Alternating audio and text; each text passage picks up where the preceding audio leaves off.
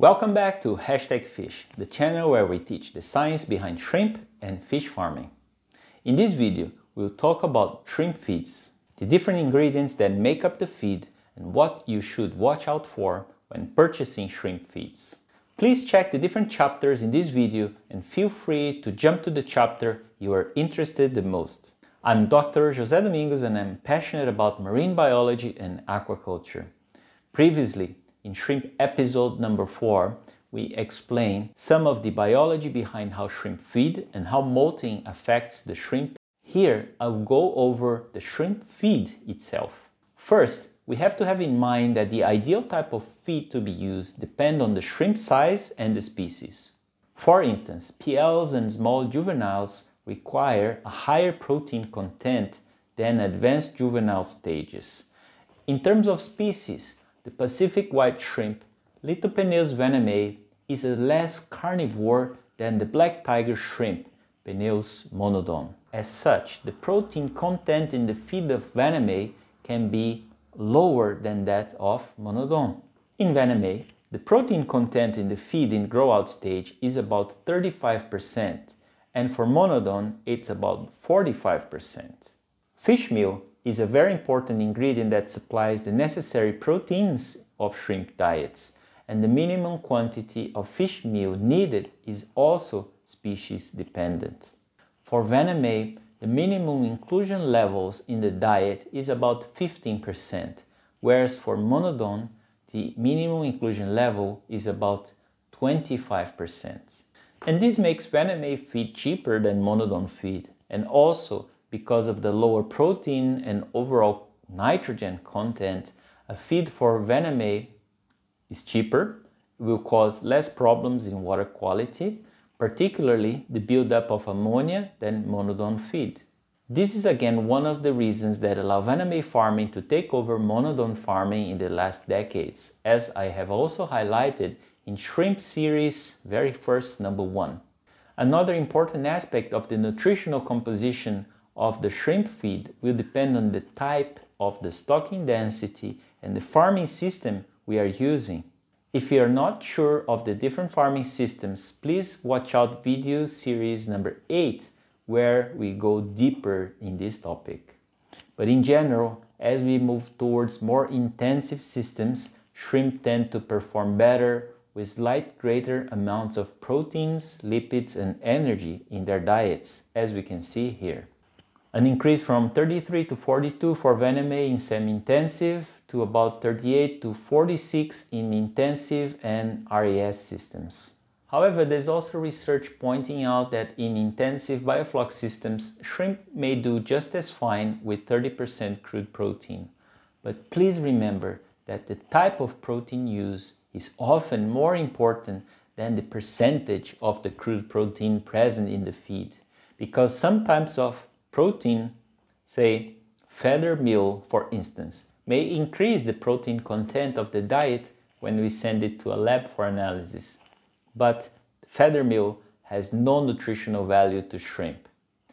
As you can see, again, what is really more important than protein is the amino acid composition of that protein, as the lack or insufficiency of some important amino acids like methionine for instance will affect the growth and the health of the shrimp.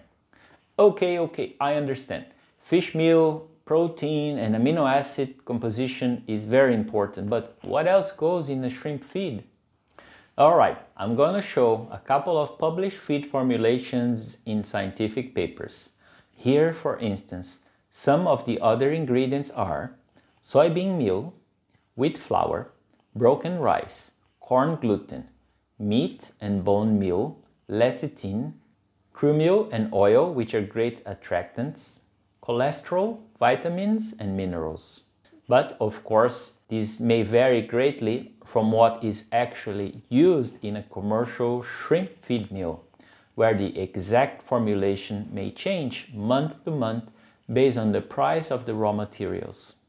In these commercial feed meals, they use specific software that calculates the least cost formulation, in theory, without compromising the nutritional requirements of the species. By sharing this information about shrimp feeds, by no means I suggest that you make your own shrimp feed, like my student is doing here for his particular study. What I suggest is that you use a good quality commercial shrimp feed. And from time to time, I suggest that you do send the feed to a lab for biochemical analysis, including the amino acids. If you're a small farmer, perhaps you can share this cost with your fellow local farmers that buy the same feed. At least you know what you're paying for and if what you're buying is appropriate for shrimp. Again, this is important because in recent years, and especially now after COVID-19, commodity prices have reached all-time high, and this has just become worse after this Russian invasion on Ukraine. Look at the recent bulk prices for major ingredients like wheat, corn, and soybean. It's crazy. We all know fish and shrimp don't eat grains. It's not even all that good for them, but we are desperately trying to substitute fish meal from their diets. Fish meal is a limited commodity, and that since the early 1990s, fisheries production has plateaued and many wild fisheries have collapsed.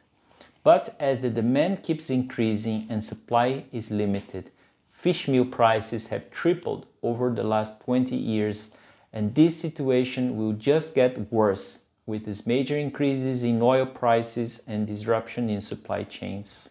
So, more than ever, we need to watch out what we are feeding our shrimp with, and this is why I recommend, again, feeds, which is most often the main cost of production, to be sent to a lab for analysis from time to time.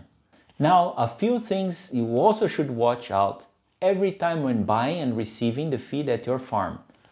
Number one, look at the date it was made and try to use it within the first month and no more than 3 months.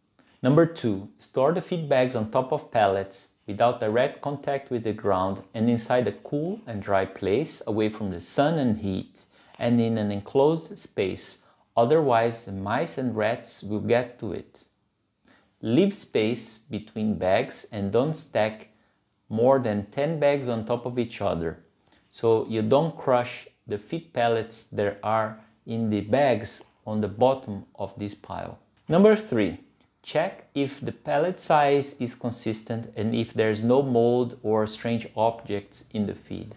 Okay, number four is you sieve about 5 kilos of feed using a 2 mm mesh and weigh the fines that pass through it.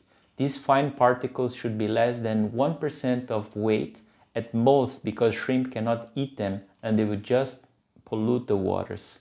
The problems with fines are even worse when we use automated feeders. In this case, as much as 0.3% of fines can block the automated feeders because they tend to form clumps. And last, do a water stability test by immersing some pellets in a beaker with clean water and take notes and pictures how they disintegrate after each hour. So you build your own database. Of course, there are more scientific ways to measure pellet stability, and in case you have the people and time for that, here's a couple of references to start with, and you can look at them in your own time. Alright, in conclusion, there's a lot of research effort to reduce or even completely eliminate the fish meal from shrimp diets, primarily because of the price. And this is great. The less reliant of marine ingredients we are to produce feeds, the more sustainable aquaculture will be. And this is what we want. However, while much of this research is going on, there's still a lot that we don't know. It seems that when we go below these inclusion levels for fish meal, which I stated earlier, and start to replace it with greater amounts of other proteins, there is suboptimal nutrition, and this can have major implications on the growth, health, and survival. This is because these alternative plant-based and terrestrial protein sources don't have the ideal amino acid profile. They have lower digestibility, palatability, and have anti-nutritional factors which are not present in fish meal. So while some of this research is very promising, most often they're made under stress-free lab conditions. So going for cheaper feeds in which the manufacturer is replacing too much of the fish meal with alternative proteins can be quite risky and counterproductive in the real-life commercial farming conditions. In the next video, I will talk about the different feeding strategies that can be used to help your shrimp to grow well and healthy. So please let us know in the comments below how your system is doing, and if you found value in this content and would like us to make more videos like this, please give us a thumbs up, subscribe to #fish. Thank you very much and see you next time.